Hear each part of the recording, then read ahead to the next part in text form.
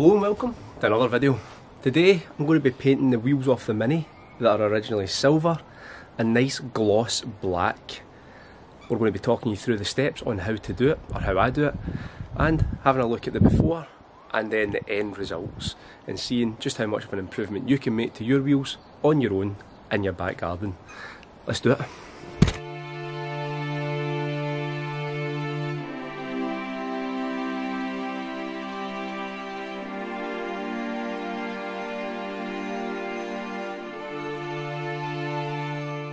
So the first thing that you're going to want to do is get the wheels off the car.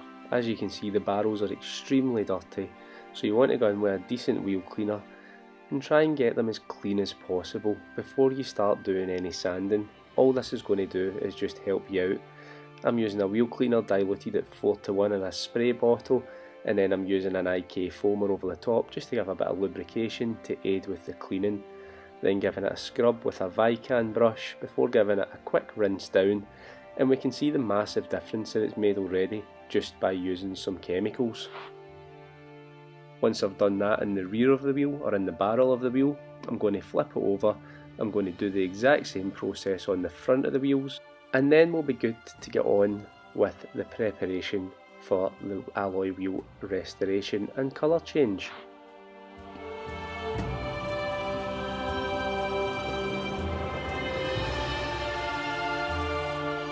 So once you've got your wheels as clean as you can get, you're ready to start doing some work on them. In this video, as you can see, I've got a little bit of curb rash on these wheels, so I'm going to be getting rid of that as well as painting them black. So these wheels already have some wheel balancing weights on them. Now you can paint over them if you want, but I'm going to get some new tyres on these, so they're going to get rebalanced, so I'm going to take them off and get rid of all the sticky residue. So to do that, I've got a chisel. Oh my god, a chisel. Yeah, a chisel. And what I'm going to do is I'm just going to go in between the weight and the sticky backing plate to just pry it off. Nice and easy, no damage, and then you can just pick it off.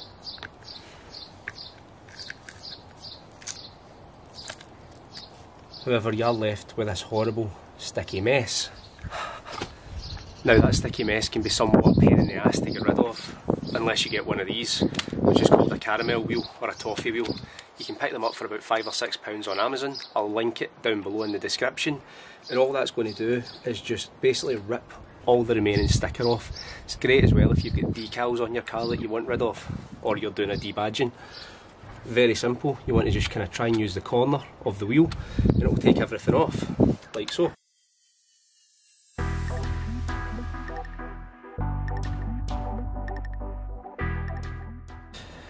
Nice and easy, quick wipe with tar and glue to just get rid of any more residue, and that'll be good to go.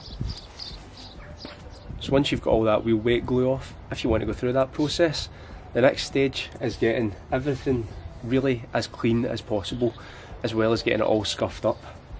To do that, get some grey Scotch Brite pad and a bucket of soapy water.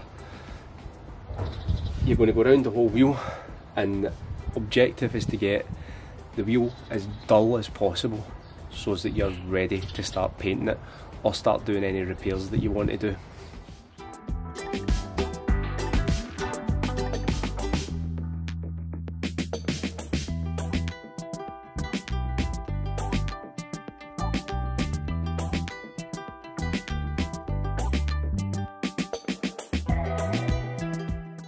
Now that the wheels are all nice and clean and free of any contamination, we can go in and have a look. Now in my case, these wheels have a bit of oxidation, which I'm going to have to sand out. If you don't have this issue, you can just skip ahead a little bit, but what I'm using is I've got a small hand polisher that I use, which I just stick a little bit of 120 grit sandpaper onto the backing pad, and then I can sand out any oxidation. I do the same method for treating any curb rash, which I've got here, just to knock the paint down, to flatten the area out. If you don't have one of these machines, you can do it by hand. It will just take a little bit longer, but you'll end up with the same results nonetheless. Once you've sanded out as much of the curb rash as possible, you'll notice that little lip of paint. What you then want to do is just go over that little lip with some finer grade sandpaper So I've went 120, and then I think this is 240, and then I went to 360, and then finished off with 400, just to give a nice smooth transition. Now the damage is all sanded out on all the wheels. You can go about getting them all dried off, getting the tyres masked up, and then start putting down some etch primer. We're using etch primer because these areas here need etch primer. If you use just regular high build primer on bare metal, there's a very good chance that in 6 months' time you'll be doing the same thing again. Now I know there's a fair few videos out there on YouTube of people telling you how to paint your wheels black and stuff like that, and what a lot of them do is they tell you to use playing cards or something to prevent you getting overspray on the tyres. Don't do that. Take your time, mask the wheel up properly, and you'll only have to do it once. And you won't have to wreck a decent set of playing cards to do it as well. Now that all the sanding's done, the tyres are somewhat masked up. We can start getting our etch primer onto the bare metal areas. Once the etch primer's on, you can give the wheels a right good panel wipe, and then we can start laying down some colour. So let's get the rest of the wheels primed up, and then we can get on with the fun stuff. When I'm masking up, I've got this big sheet that I can use. If you don't just have that kind of sheet, just get yourself a bin bag. It does the same job. And then, like I mentioned earlier, you're using etch primer. The reason you're using etch primer is that it self-etches into any bare metal areas, and it's going to prevent any paint flaking off. I've not masked up that wheel because that tyre's burst and it's going to be getting replaced, so it doesn't matter if I get any paint on it at the moment. Once you've done the back areas, flip the wheels round, get the faces, and then we should be good to go for paint. Alright, so now that we've got the wheels prepped, we've got them masked up, we're ready to go, I'm going to go out and I'm going to give them a clean down with an IPA mixture. So it's an isopropyl alcohol mixture, which I've got ready made in my bottle here.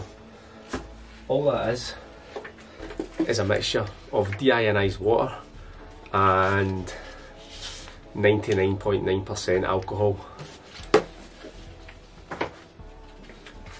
Can't remember the exact mixture, I'll put it in the description below, but what that's going to do is act as a panel wipe.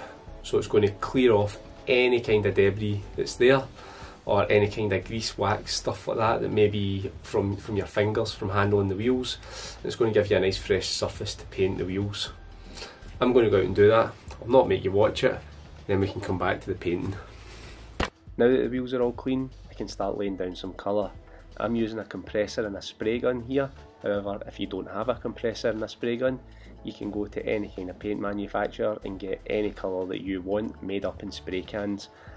From previous experience, I would recommend 1 can per wheel if you're going to be doing the barrels and the faces. The first coat that you want to lay down is generally quite a light coat. When you're laying down your base colour, you really do not want to go heavy, because getting runs out of base is an absolute nightmare. It's much easier to get a run out of your lacquer than it is to get a run out of your base. So on your second coat, you can go that little bit heavier. In total, I applied 3 coats to the barrels and then flipped the wheels over and applied a further 3 coats to the faces, with the first coat being quite light, second coat being a little bit heavier, and the third coat again being a little bit heavier. You want to give it a good 10 to 15 minutes in between each coat if you're doing it outside, and what you should notice is that as the base coat dries, it should start to go a bit more of a satin or matte finish. This is because we've not applied any clear lacquer yet to give it that real high gloss finish that we're looking for. But that's what we're going to do next. In between applying your base coat and your lacquer, your clear coat, you want to allow at least half an hour for the paint to dry. You don't want any solvents to get trapped underneath the lacquer. All it's going to do is dull down your finish.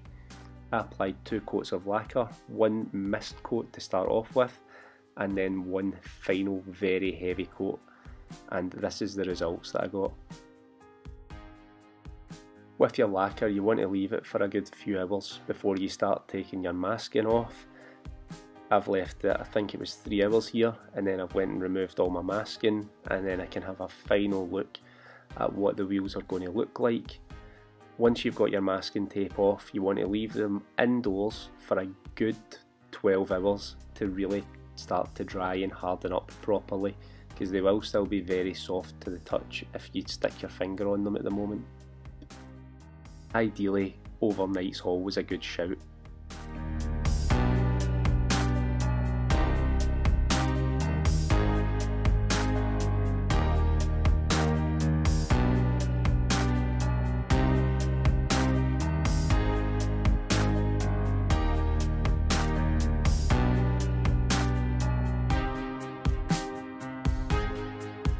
So all in all, I'm extremely chuffed with how the wheels have turned out.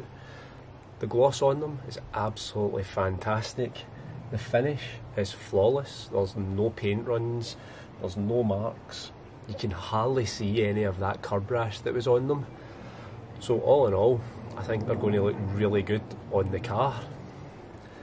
When it comes to price, when you weigh it up against getting a set of wheels powder coated, it probably works out a little bit cheaper than what it would cost you to do that. Obviously with a whole lot of additional effort. To be honest, when you're taking into consideration all the materials that you would use, you're probably going to be the best part of £100 to get this done, especially if you're doing it with rattle cans. I'm very fortunate in the fact that I had everything that I need in the garage, so it cost me nothing. I already had the paint, I already had the clear coat, I already had all the sandpaper and all the materials. All I had to do was spend a couple of afternoons getting them to where they are just now. So just take that into consideration if you are ever thinking about painting or changing the colour of your wheels. Sometimes just getting a professional to do them might save you a little bit of time and effort, and sometimes doing it DIY is a little bit more expensive than what you originally might think it would cost you. But apart from that, if you are going to give it a crack, I hope you've enjoyed the video. I hope you've liked it. If you have, hit that like button, hit that subscribe button, and as always, I'll see you on the next one.